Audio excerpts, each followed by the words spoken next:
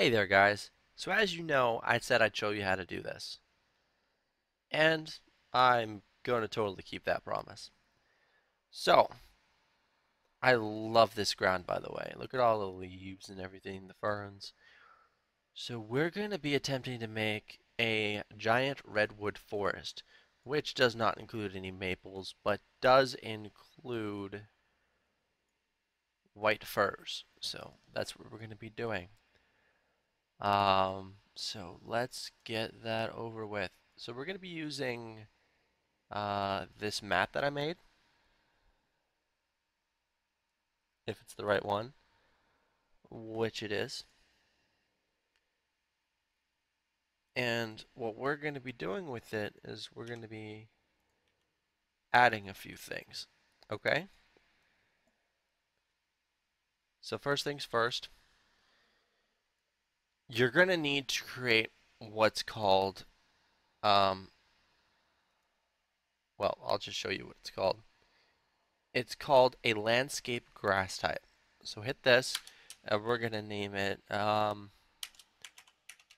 forest. Okay, so there you have it. Next thing you need to do, you need to go into your ground texture.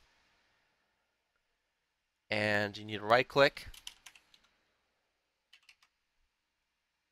and add landscape grass output. Now to make this work, we need a checker pattern. Plug that into the grass and then grab this and plug that into tiling. Then we're going to grab leaves. We're going to plug that into the UV. Now click on the grass, add an element, add forest.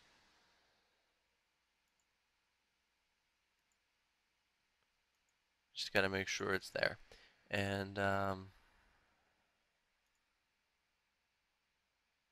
one second, we need to actually trash all of this, add an input, add forest, attach those. Hit save.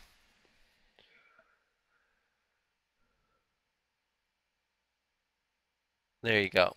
So that's all you need to do on the material side. Now you need to double click this and add an element. We are going to be first applying the texture on the landscape. So we're going to click the landscape, we're going to drag the mat in, and as you can see it's a barren wasteland. The first thing we're going to be doing is we're going to be adding rocks. Those rocks definitely will end up shaping the way the map looks. So rock, and I'm going to be adding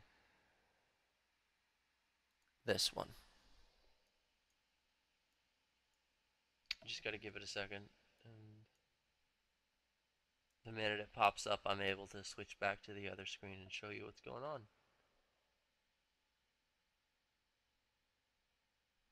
Now I'm using some high poly rocks, so what's happening is it's taking a while to compile the rocks texture, but it will work um, eventually.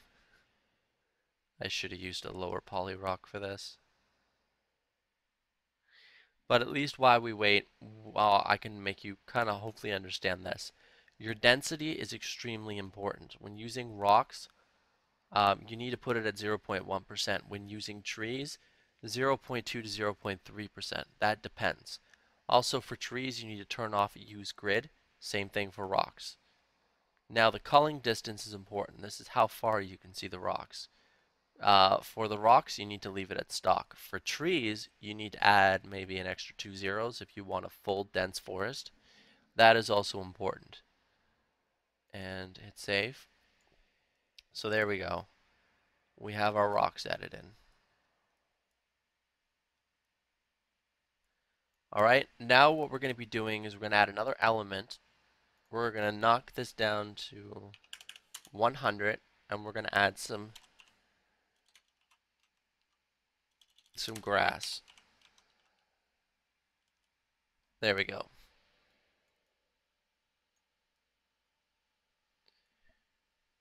Now as you can see, we added in our grass. Now the calling distance, the start call distance, I'm just going to knock this down to 0. And I'm going to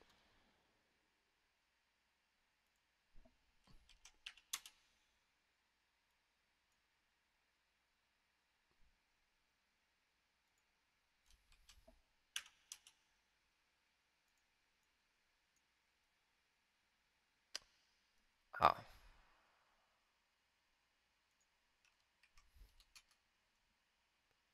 think I messed it up. Okay, whatever. Turn those to 0. The rocks overtook everything. Oh, sorry, the grass overtook everything. So 1, 0, 0, 0.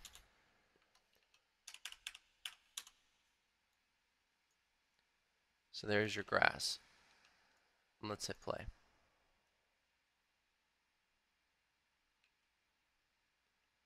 So there we go. We have rocks, and what I'm actually going to do is turn this down to 50%.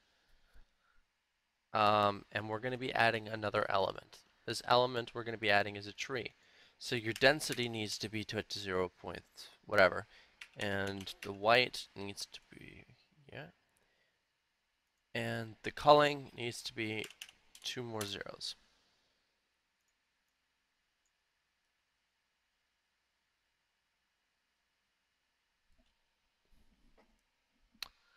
Now, we're going to add another one.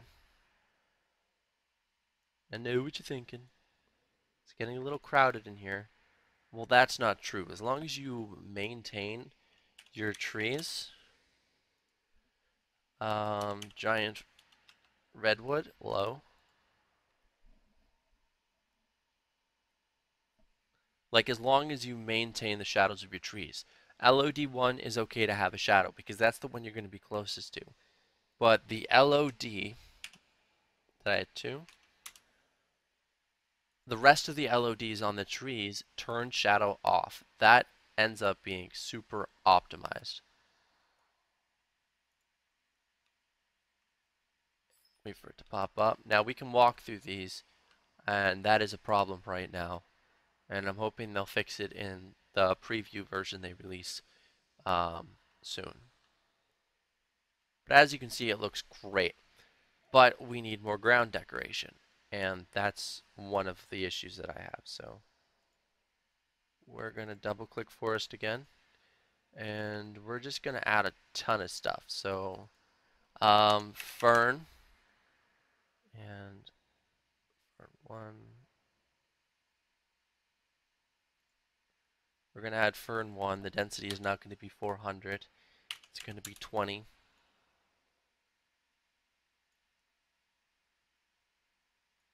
All right, here comes the trees.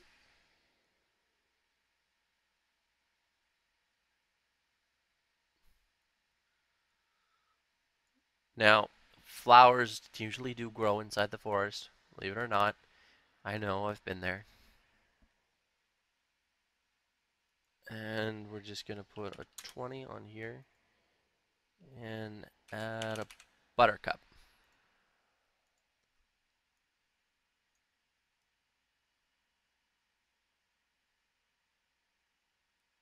There we go.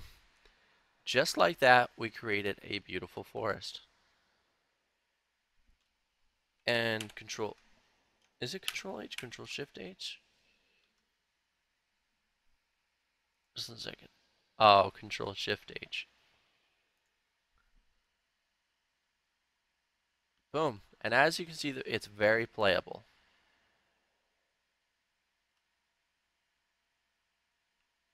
So not only do we have grass in the mix, but I'm going to turn those ferns down. There's just way too many of them. But we also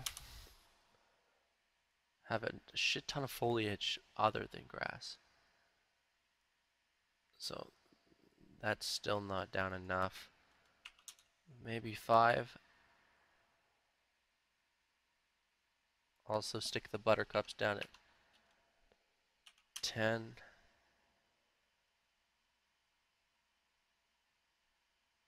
And we're going to add another rock because we don't have enough rocks. folder.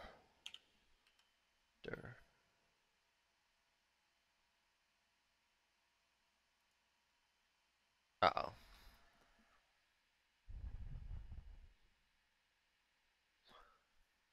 Now I'm going to show you what happens when you don't add the density, when you don't add it properly.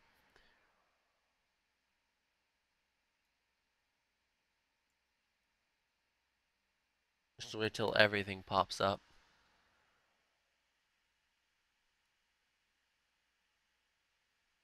Who likes the rocks that I'm on? So let's just set those down to 0.1. We're going to be run over by trees. Now, as you can see, I added rocks, but they're barely visible. This is the rock that I added. So we're going to use grid, and we're going to put that at 0.3.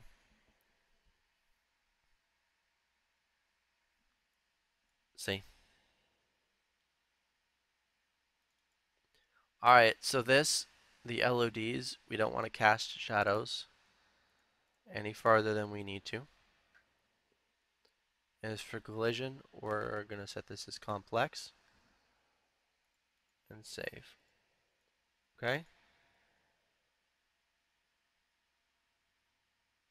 So there's our rocks. Alright, well, I definitely want to fix my gravel, my grass.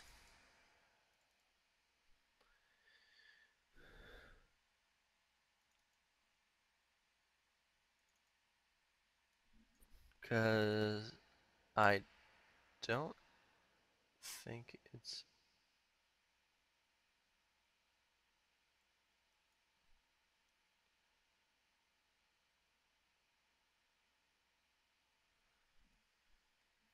Is this 1? This is field grass 1.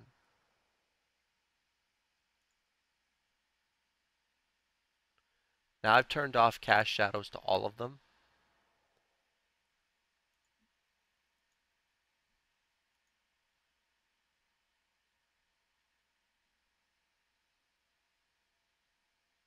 Save. And I've also turned on auto compute. We're going to turn that off.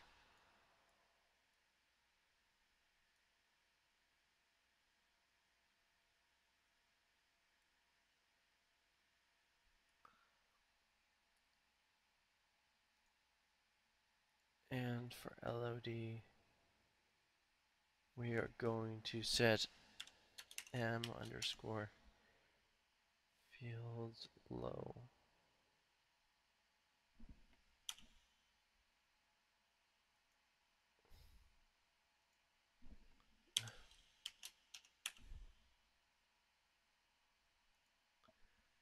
And hit save.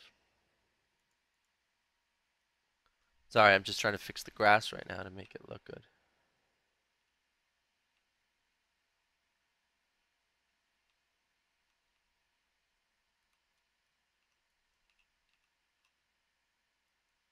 See, I want it to look like that. But that's another problem that I'm going to have to figure out myself.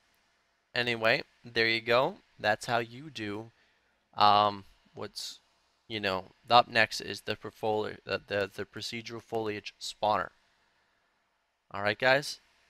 So thank you for watching, and I hope this definitely helps. I gotta go fix this grass. Bye.